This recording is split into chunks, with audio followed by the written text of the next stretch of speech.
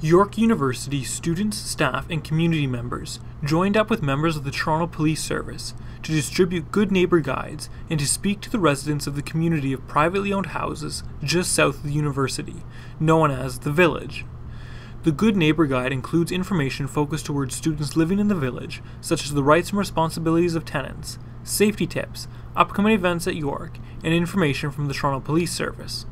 This is an important initiative for York University and the community that is known as the Village, because it provides people with information on what their rights and responsibilities are. So it's actually very important for me to take part in this and have my officers come out and speak to the people about crime prevention on a proactive instead of a reactive.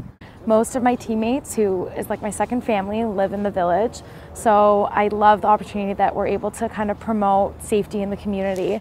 Many of the students who volunteered are York varsity athletes, and they encouraged residents to come out to support their games.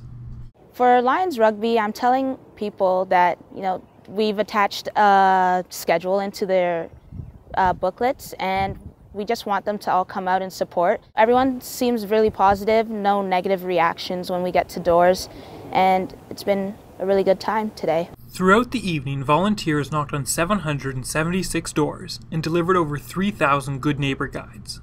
The Good Neighbour Guide initiative is now in its third year.